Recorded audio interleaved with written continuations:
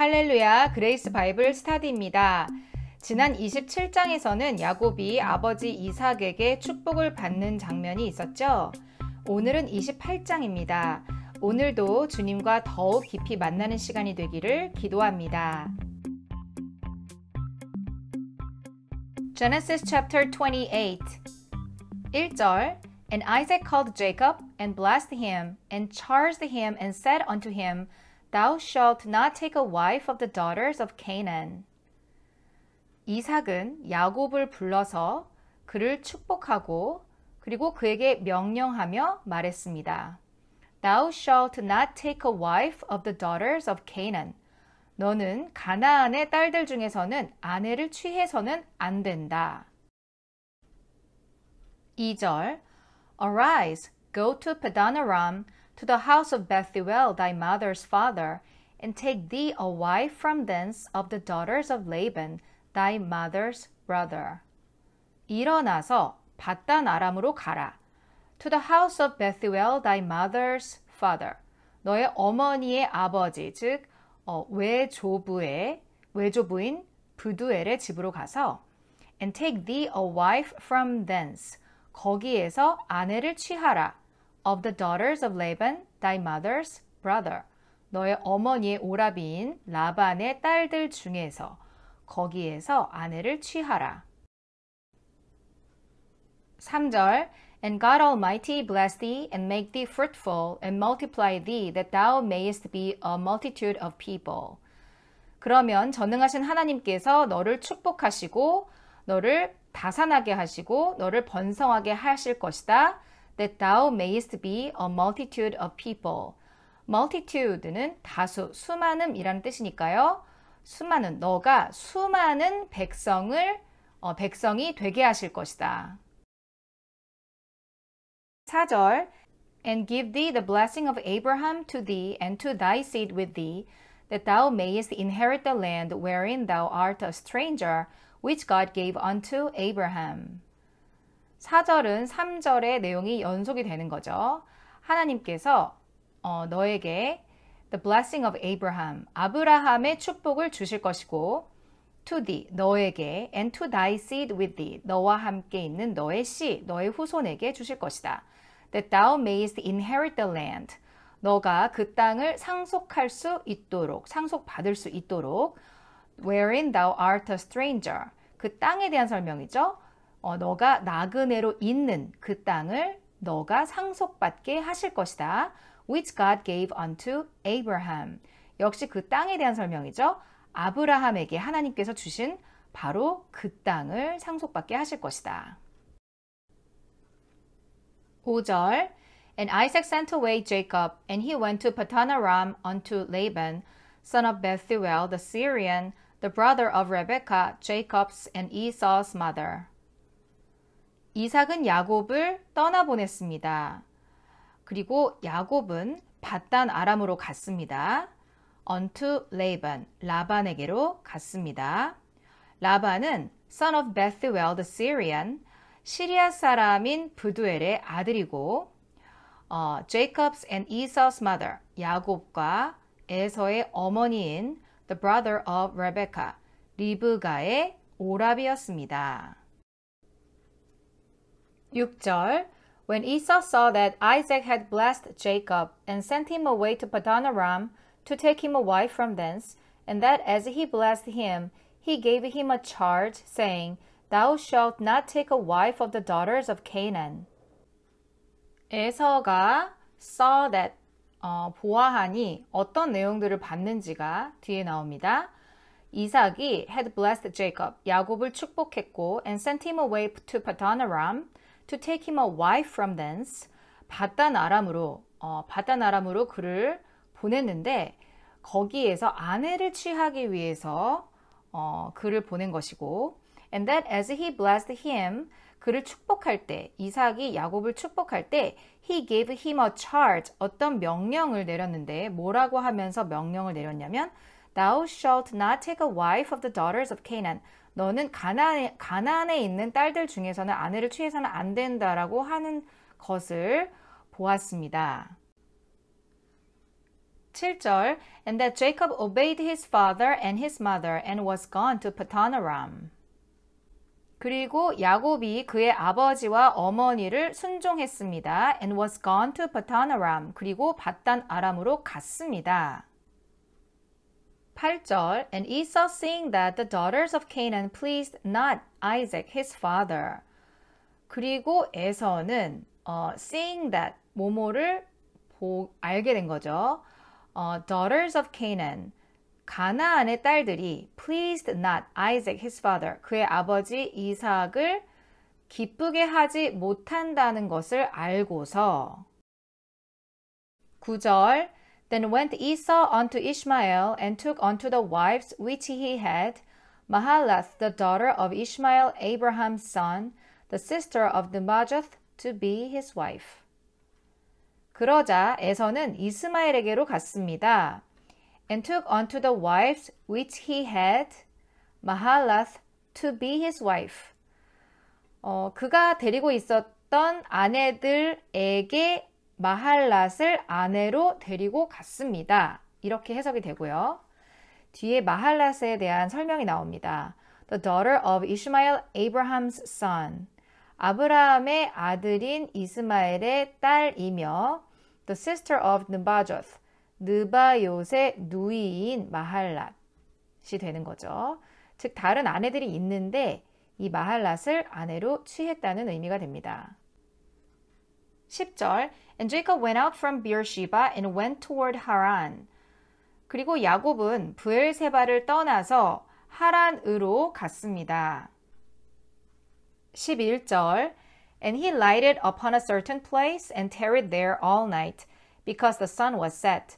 And he took up the stones of that place and put them for his pillows and lay down in that place to sleep. light는 동사로 쓰일 때 어떤 장소 위에 머물다, 착륙하다라는 뜻으로도 쓰입니다. He lighted upon a certain place. 그가 어떤 장소에 도착했습니다. And tarried there all night. 그리고 거기에서 온 밤을 보냈습니다. Because the sun was set. 해가 졌기 때문이었습니다. And he took of the stones of that place. 그리고 그는 그 장소에 돌들을 취해다가 and put them for his pillows.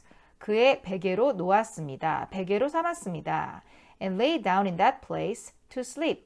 그리고 그 장소에 그곳에 잠자기 위해서 누웠습니다. 12절 And he dreamed, and behold, a ladder set up on the earth, and the top of it reached to heaven. And behold, the angels of God ascending and descending on it. 그리고 그가 꿈을 꾸었는데, and behold, 보라, a ladder set up on the earth. 사다리 하나가 땅 위에 세워져 있었는데, and the top of it, 그 사다리의 꼭대기가 reached to heaven. 하늘에 닿아 있었습니다. And behold, the angels of God. 그리고 또 보기를 하나님의 천사들이 ascending and descending on it. 그 사다리 위에서 ascend 하면은 올라가다죠. descend 하면 내려가다입니다. 오르락내리락 하고 있는 것을 보았습니다. 13절 And behold, the Lord stood above it and said, I am the Lord God of Abraham thy father, and the God of Isaac. The land whereon thou liest, to thee will I give it, and to thy seed. 그리고 보라, the Lord stood above it. 하나님께서, 주님께서 사다리 위에 서 계셨습니다. And said, 그리고 말씀하시기를, I am the Lord God of Abraham thy father. 나는 너의 조상 아브라함의 주 하나님이다. And the God of Isaac. 그리고 이삭의 하나님이다. The land whereon thou liest. 너가 누워있는 그 땅은 to thee will I give it. 너에게 내가 줄 것이다. And to thy seed. 너의 자손에게 내가 줄 것이다. 14절 And thy seed shall be as the dust of the earth, and thou shalt spread abroad to the west, and to the east, and to the north, and to the south. And in thee and in thy seed shall all the families of the earth be blessed. 그리고 thy seed, 너의 씨가, 즉 너의 후손이 shall be as the dust of the earth, 땅의 흙같이 될 것이다. 땅의 먼지같이 될 것이다.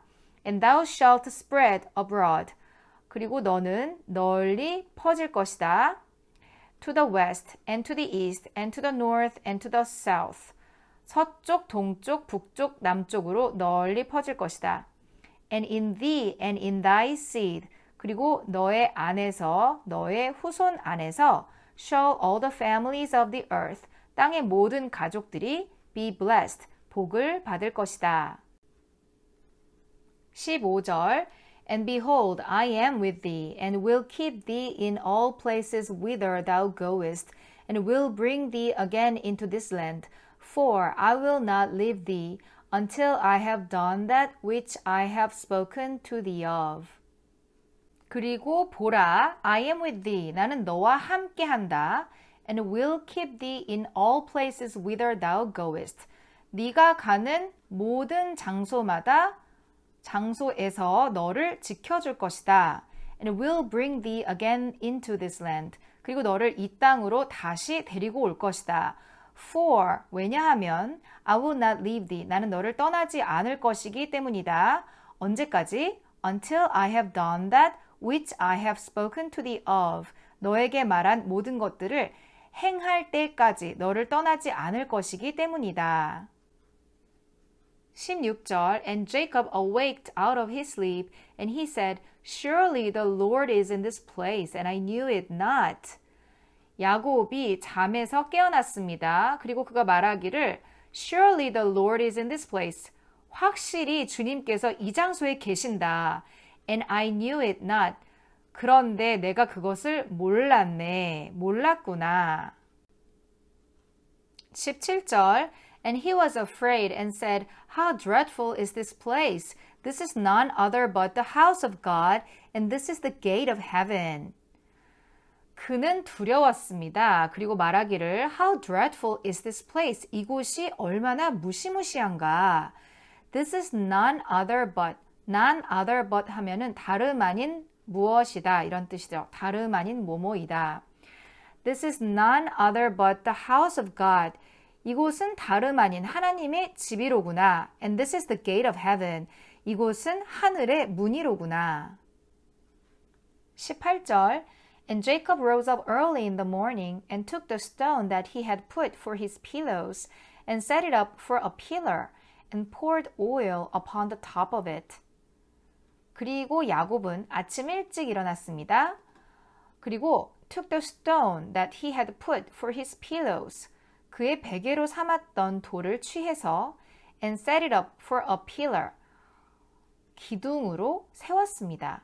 And poured oil upon the top of it. 그리고 그 꼭대기에 poured oil, 기름을 부었습니다. 19절 And he called the name of that place Bethel, but the name of that city was called Luz at the first. 그리고 그는 그 장소의 이름을 베델이라고 불렀습니다. 그러나 그 도시의 이름은 was called Luz at the first. 처음에는 루스라고 불리웠습니다. 20절 And Jacob vowed a vow, saying, If God will be with me, and will keep me in this way that I go, and will give me bread to eat and raiment to put on. 그리고 야곱은 vowed a vow. vow는 명사로 맹세, 서약, 서원이란 뜻이고 또 동사로는 맹세하다, 서약하다라는 뜻입니다. vowed a vow, 서원을 했습니다. saying, If God will be with me, 하나님께서 만약 나와 함께 계신다면 and will keep me in this way that I go, 내가 가는 곳, 가는 이 길에 나를 지켜주신다면 and will give me bread to eat and raiment to put on, 내가 먹을 빵과 그리고 내가 입을 옷을 주신다면 21절 So that I come again to my father's house in peace, then shall the Lord be my God. 그래서 내가 I come again to my father's house in peace. 내가 평안히 나의 아버지의 집으로 돌아오게 된다면 then 그렇다면 shall the Lord be my God. 주님은 나의 하나님이 되실 것입니다. 22절 And this stone which I have set for a pillar shall be God's house, and of all that thou shalt give me, I will surely give the tenth unto thee. 그리고 이 돌, 어떤 돌이냐면 which I have set for a pillar, 내가 기둥으로 세운 이 돌이 shall be God's house, 하나님의 집이 될 것입니다. And of all that thou shalt give me, 그리고 여기 all 다음에 있는 대절이 all을 설명해주고 있는 거죠. 나에게 주신, 당신께서 나에게 주신 모든 것 중에서 I will surely give the tenth unto thee.